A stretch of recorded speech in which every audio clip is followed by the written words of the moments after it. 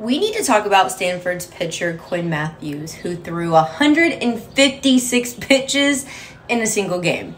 Yes, he had 16 strikeouts. Yes, he's credited for helping to keep Stanford's College World Series dream alive.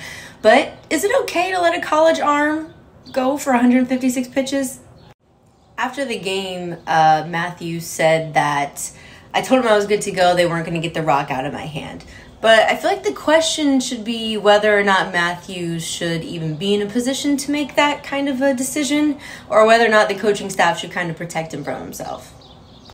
Also, keep in mind, this isn't a fifth-year senior pitching in his final game of his career. This guy's considered a top MLB prospect, and a performance like this could leave pro teams wondering, if he's worth the risk.